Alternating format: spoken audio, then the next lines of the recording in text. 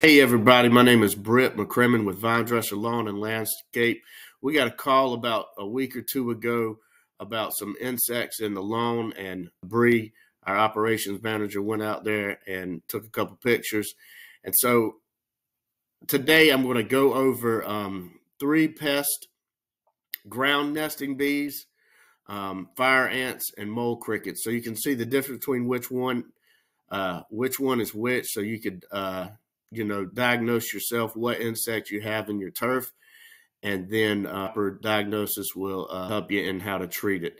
And so we went to the property, and so we saw little holes in the ground like this, and then we saw, so you can see all these little mounds everywhere. And Bree said that you could see hundreds and hundreds of little bees just flying all through the backyard. And here's another pic. And so a lot of people might think that they're fire ants, or some type of ant. A lot of people might think that they're mole cricket holes or ground bees. And so this is what the ground bee hole looks like. This is what all the little mounds look like.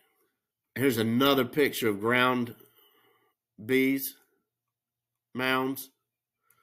And then this is a fire ant. Obviously, you probably know the difference between a fire ant mound and a ground bee mound. You can tell the difference. Fire ant's going to be big. If you kick that thing over, thousands and thousands of ants are going to come out. But mole crickets, like if you think you got mole crickets, but it's really ground bees, you want to look for these little tunnels right here. In the soil. You can see the little tunnels where the crickets are actually moving through the soil.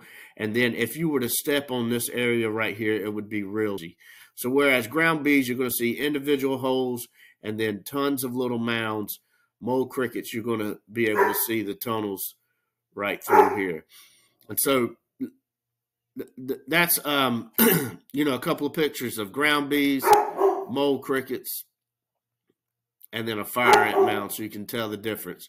And now we're going to go over dealing with what ground bees are and how to deal with them. So this is an article, Turf Files, NC State Turf Files, and it's titled Ground Nesting Bees and Turf.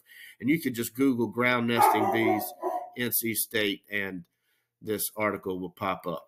So ground nesting bees encompass mostly solitary species that create burrows in the ground or tunnel through wood and can range in size from 1/4 to 3/4 inch in length.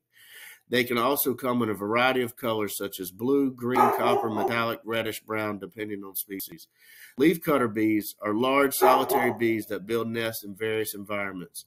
Mining bees are also solitary and are slightly smaller than the leafcutter bees, with black with reddish hair covering the thorax and sometimes the abdomen. Membrane bees are much smaller and very slender, but can resemble some of the more unique. But they are small black bees that can also often be confused with smaller mining bees. The only ground nesting bees that can be social, depending on the species and environment, are sweet bees. So most of them are solitary. They're just going to may not have similar coloration to honeybees. And so there's a picture of a ground bee. There's a picture of a ground bee. The pest status of the ground bee. Ground nesting bees generally prefer warm, dry areas with sun exposure and well-drained soils containing little organic matter. So they're like warm, dry areas, full sun, well-drained soils containing little organic matter, sandy soil. They're more likely to build nests in areas with bare ground or sparse vegetation. So areas where the turf is really bare. Membrane bees can be nest above ground in hollowed out stems of vegetation rather than burrowing into the ground itself. Leafcutter bees have the most diverse nesting habits, including nesting in burrows, underground, hollowed out plant stems. The biology of the bee. The adult bees generally become active in mid to late spring when the females excavate nesting burrows that generally reach 6 or more inches in depth. So I'm going to assume that that's a nesting burrow right there. During the day, females collect pollen and nectar to carry back to the nest and form an 1/8 to 1/4 inch diameter ball that is placed within a small cell created in the side of the burrow. Females lay a single egg on the pollen ball, and when it hatches, the larva feeds on the pollen and continues to be active mid to late spring. When it's like when the weather warms up, all the insects start coming out in your lawn. Your grass hasn't fully grown yet, so this is when you're going to really see pests in the lawn, and proper diagnosis, will determine what and how to control it. All right, the damage that these bees cause. When bees are numerous, many holes may be in close proximity, giving the appearance the bees are social species. They can also be misidentified as ant colonies due to the minimal, and control is rarely necessary unless bees are numerous and perceived as a danger or annoyance. Solitary bees are not programmed to sting people, and there's no mass attack signal as might be found with the honeybee or the yellow jacket. There's another mound. You can see it. Solitary mounds scattered throughout the backyard or wherever it is. Cultural control. To discourage adult nesting, prep the turf environment to make it less hospitable for females. Irrigate the turf heavily. Fertilize with organic matter. Use ground covers or heavy mulches in areas of bare soil.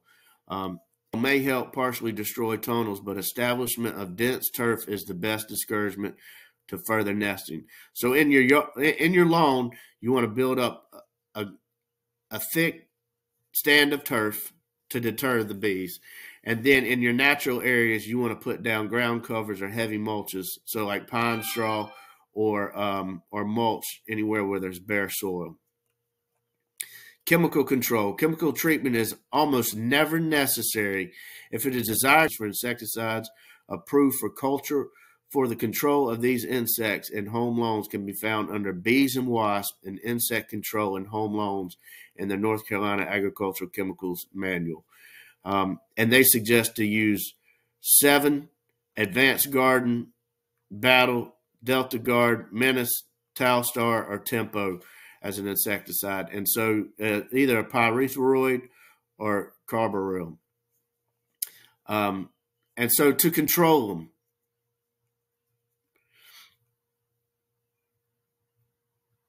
irrigate the turf heavily, fertilize with organic matter, and build up the turf, dense turf, and you'll get rid of the bees.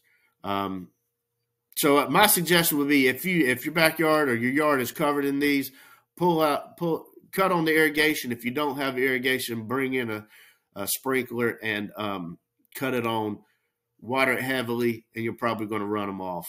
I hope this helps and you get a better understanding of whether you have ground bees, mole crickets, or fire ants.